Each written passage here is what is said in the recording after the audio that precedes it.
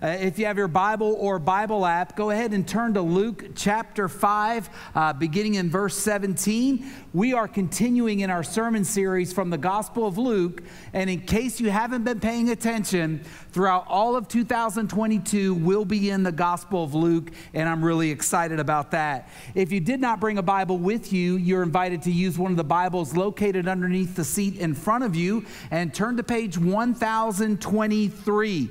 And if you're joining us on our Parker campus, we're so glad you're there. If you don't have a Bible, you can jump up and grab one in the back of Alumni Hall, right there at the table, and grab that Bible and use it.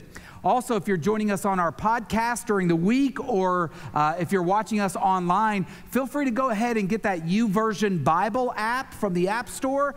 Download that and use that, and you'll be able to follow along with our life notes, and you'll even get the answers before I preach them. As always, if you don't have a Bible, you're welcome to take one of our Bibles home with you. It is our gift to you. We want you to have the Word of God and read the Word of God, because we believe that God will change our lives if we apply His Word to our lives.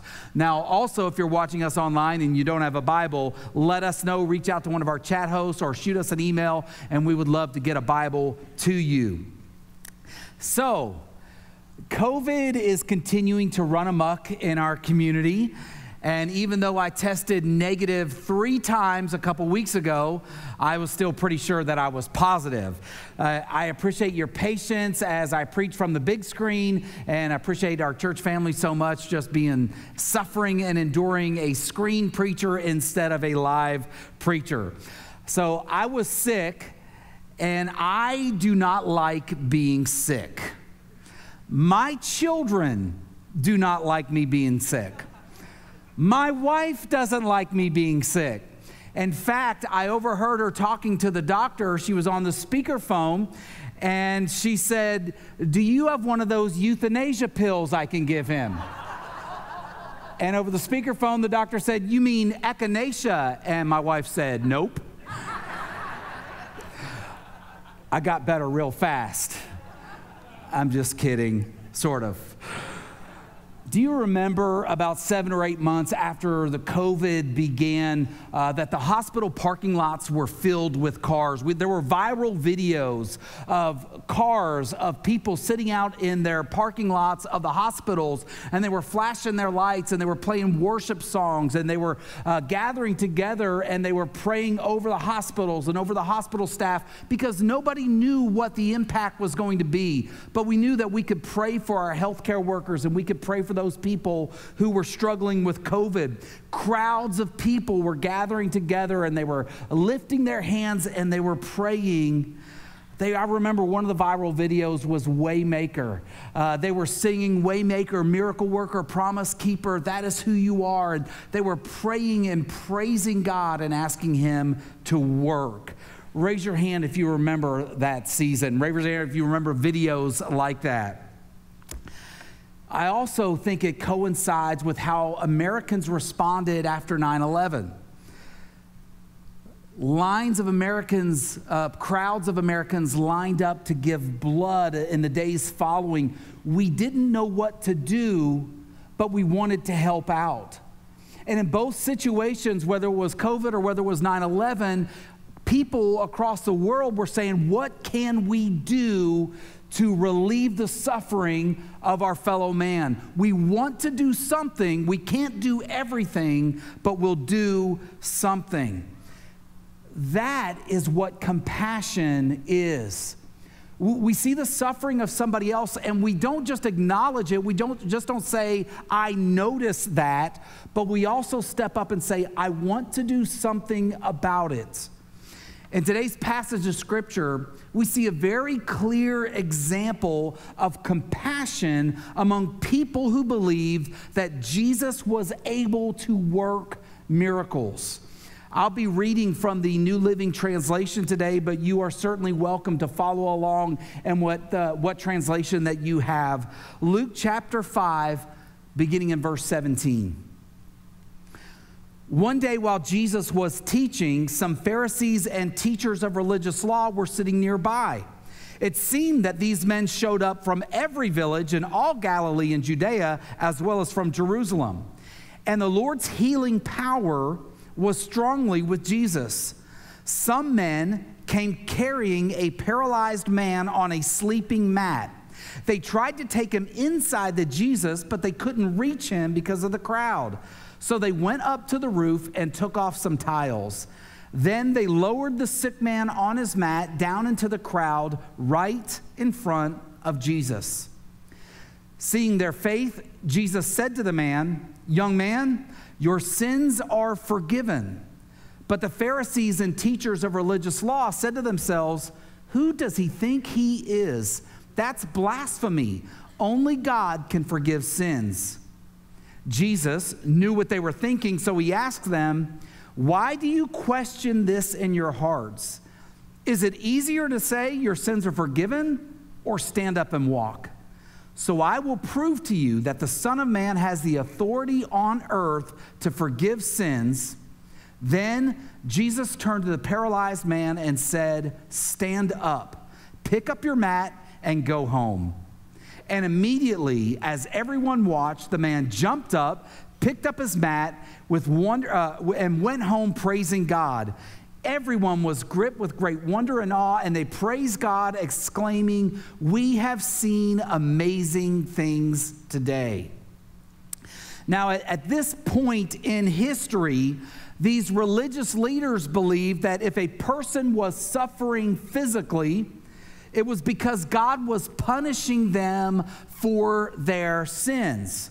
They believed that if something bad or something tragic happened, if a person got a disease, if a person was paralyzed or just got sick, they really were convinced that God was punishing the individual for their sins.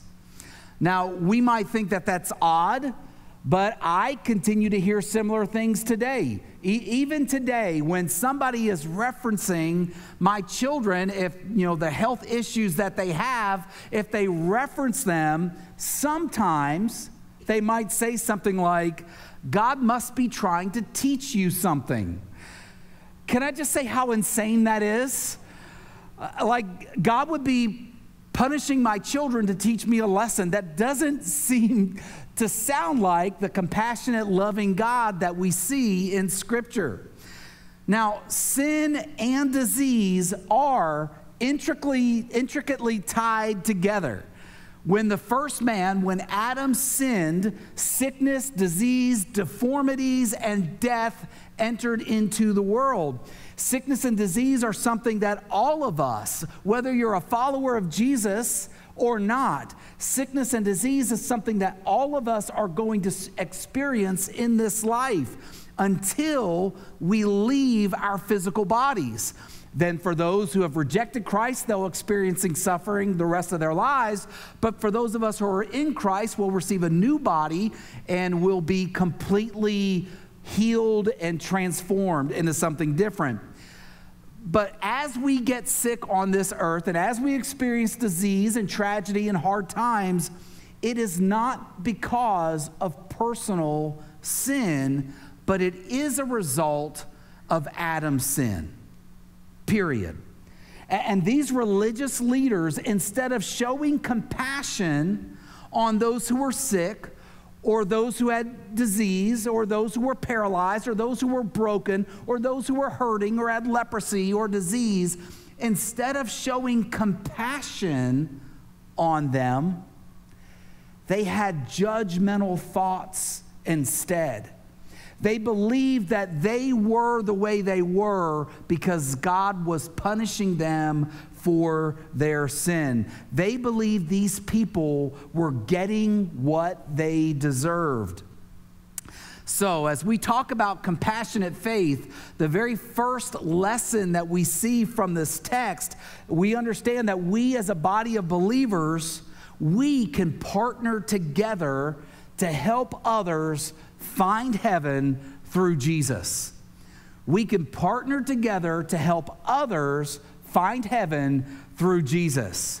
Now we see that these men, there were 4 of them, and they grabbed the handles of that stretcher and they brought their friend to Jesus. These men worked together. They were coordinating together with one another. When we care about the people around us, when we really care about our friends, when we really care about our family, about our neighbors, we are going to look for opportunities to partner together as a body of believers, as people that love Jesus. We're going to do all we can to work together to bring others to the feet of Jesus. Now, if you've already surrendered your life to Jesus, and if you've received him as your Savior, if you believe that on the cross, Jesus did pay the price for your sin, that you've been forgiven for your sins, that you've been reconnected with God through what Jesus did for you, then you know that we who are followers of Jesus, you know that people who have not yet experienced a relationship with Jesus, people who are not reconnected with God, you know that they would want to if they knew what they were missing out on, right? You know what I'm talking about. You have peace when you go through conflict because you're a follower of Jesus.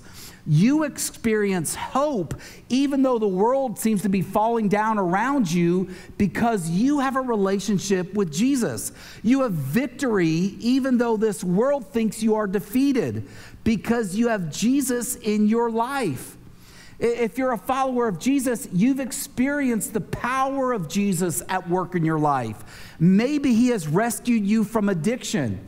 Maybe he has restored your marriage. Maybe he has restored relationships around you. Maybe he has redeemed your past. If that's the case, you know what it's like to grow in your relationship with Jesus. And if you don't, we have a grow class for you tomorrow afternoon right here. You can sign up. I'll be leading it. We'd love for you to sign up and be a part of that. You know through experience what people are missing out on who don't have a relationship with Jesus. You know the hopelessness that they feel.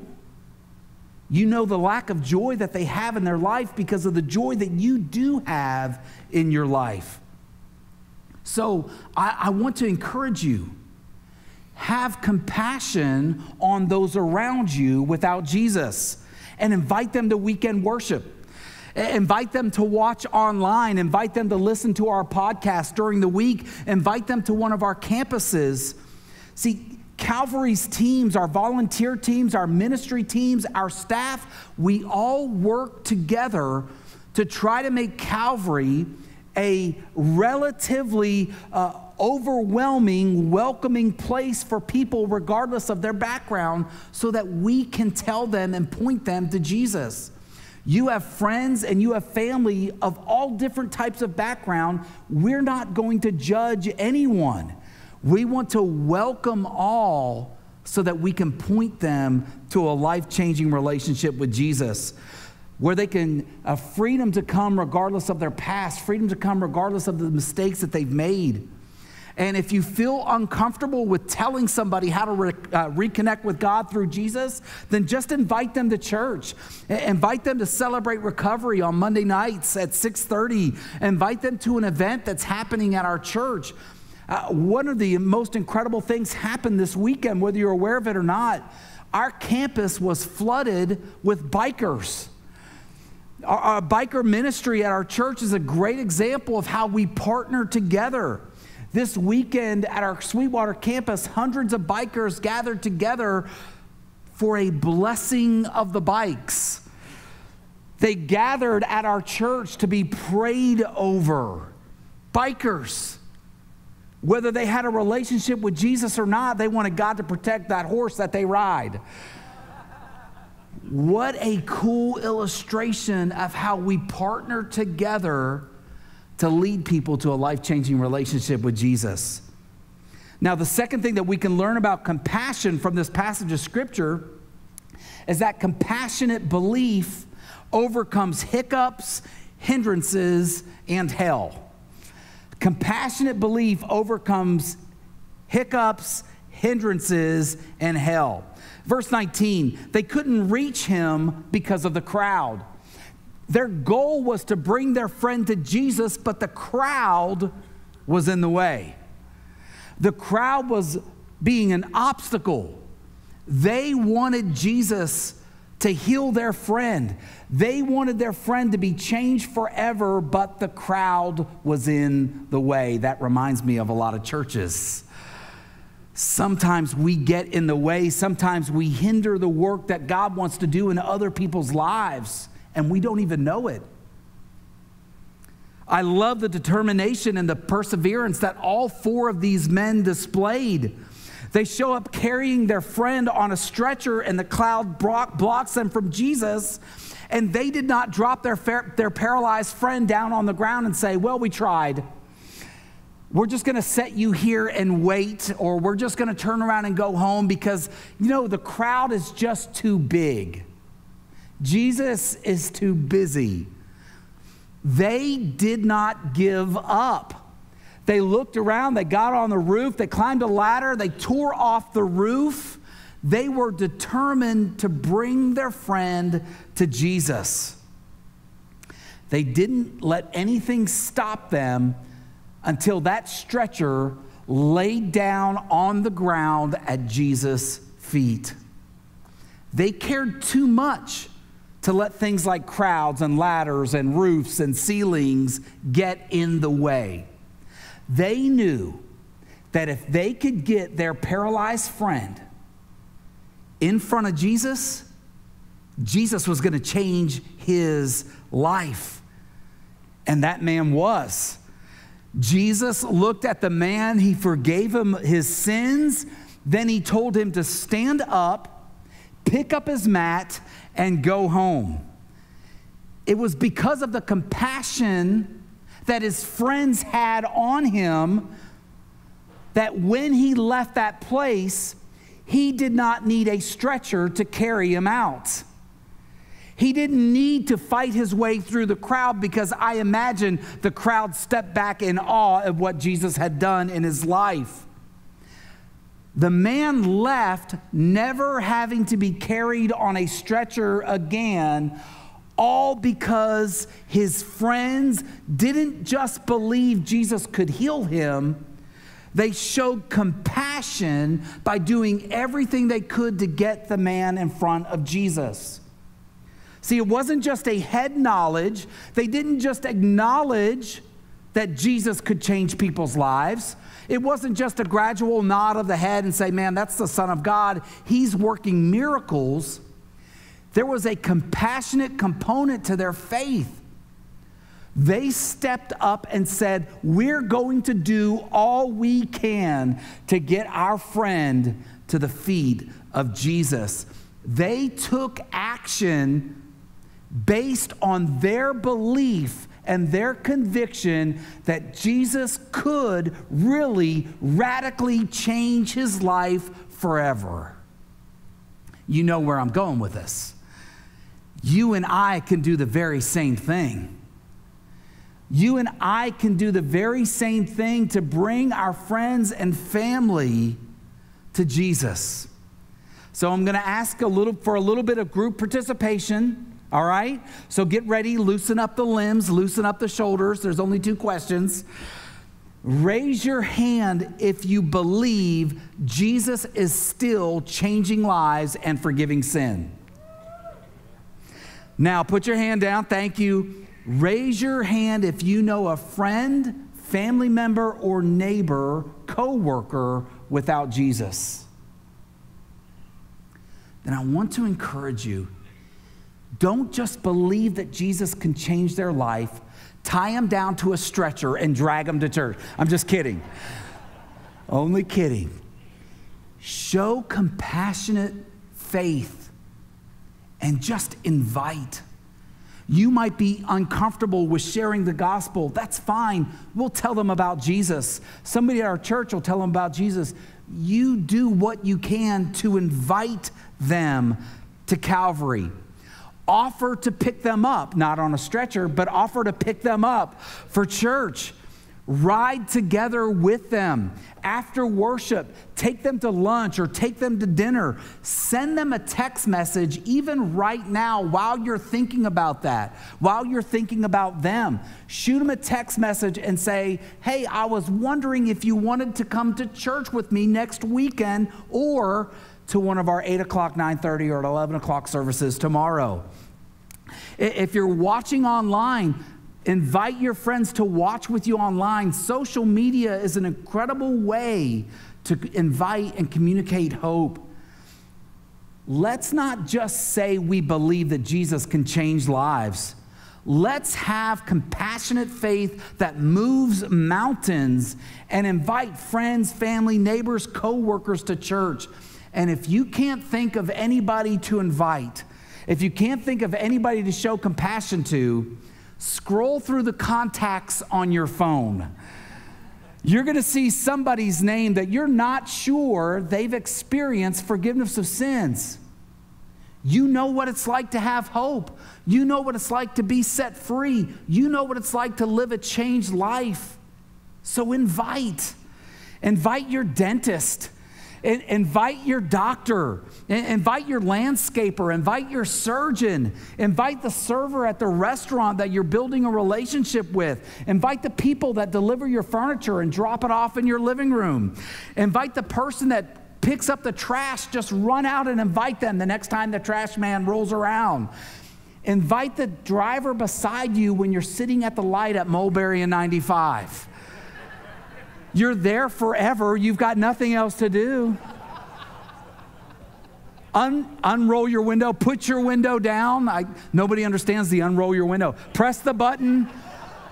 Say, hey, follow me to Calvary, and make sure that you obey the speeding laws on your way here. See, followers of Jesus, we care for other people. We have compassion on those who are hurting. And people who are hurting the most are those who don't have a relationship with God through Jesus. People who will suffer for all eternity are those who have never received forgiveness for their sins. I pray that we would open up our eyes and truly see the agony of those without Jesus, and that we would partner together and work together to invite others. So keep showing that you care for other people, and choose to keep hauling rather than a helpless faith. Choose to keep hauling rather than a helpless faith. Now, I recognize I got carried away with a letter H, right? So I'm sitting down a month or two ago, and I'm writing out the outline, and I'm like, ooh, I'll use the first letter of everything, right? The H will be the first letter of all the blanks. If you like alliteration, great. If you hate it, you can punch me later. But when I say that, here's what I'm trying to say. If you have been changed by Jesus, live out that change every single day. Don't live like you have a helpless sort of faith. Don't live like you don't matter. Don't live like your faith is not significant. Don't live like you are not important.